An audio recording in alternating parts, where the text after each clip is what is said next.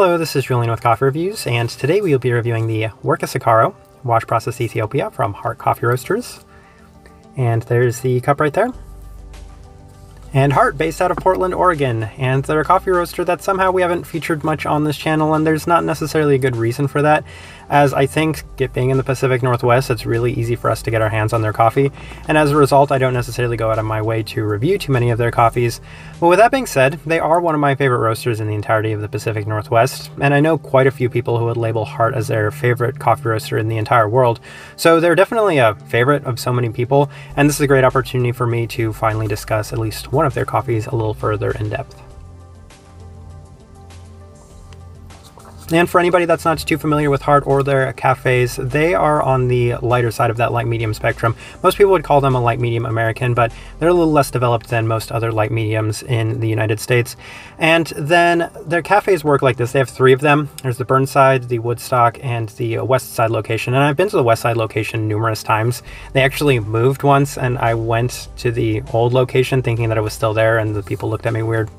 Dumb anecdote, but a true story. The Burnside location, though, that's the first location I ever went to. It's the location I'm outside of right now, and I still remember it like it was yesterday. Drizzly Pacific Northwest kind of day, and got a cup of coffee. Really enjoyed it back then, and I still very much enjoy their coffee to this day.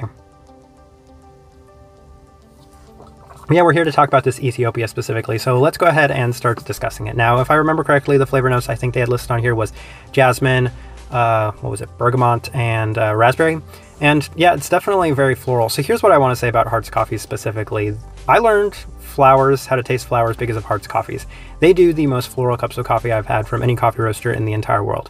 So anytime I go into a Heart coffee drinking in Ethiopia, I know it's going to be a very floral experience, and you'll see that demonstrated very clearly in the tasting wheel. So I would definitely say that jasmine note that they have listed on here, yeah, it's that kind of purple floral, very much dominant, very much present throughout this cup.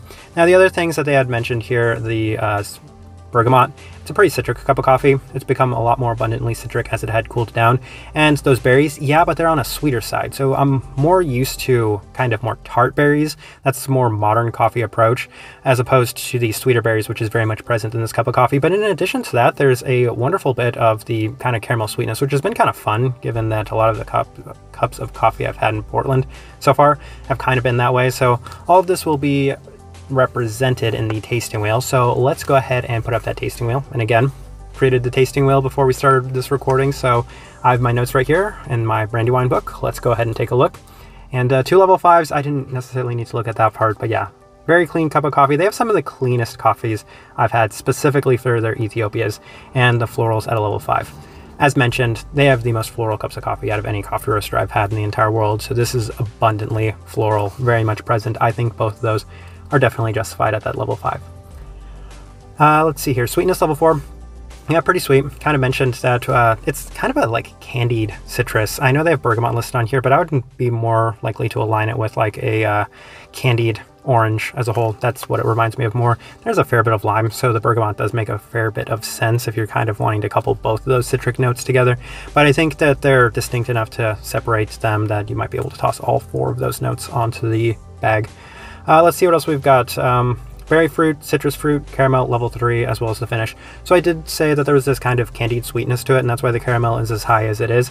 But the berry, as mentioned, it's not quite as pronounced as the florals in this cup of coffee. It's very much present, as well as the citrus. 2 distinct different kinds of citruses in this cup of coffee, so yeah, fair bit on those. But as you can see, there are a lot of level 1s. Very slight acidity, very slight stone fruit, and then 3 for the finish. So it has a very clean finish, and as a result, it's not the most lasting or distinct finish, but as a result, you're getting a very clear, easy to detect flavor profile in this cup of coffee.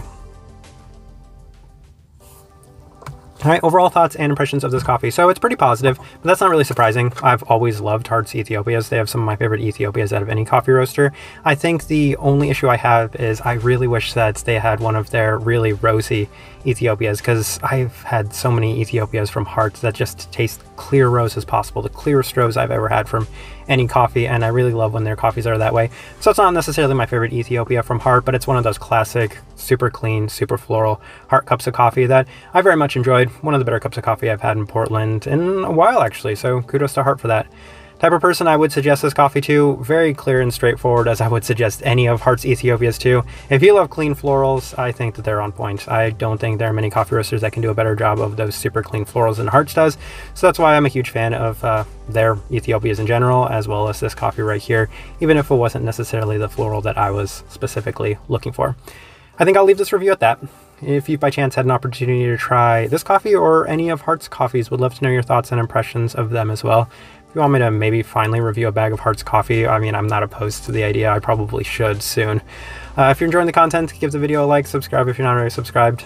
This right here has been a review of the Worka Sakaro Wash Process Ethiopia from Heart Coffee Roasters.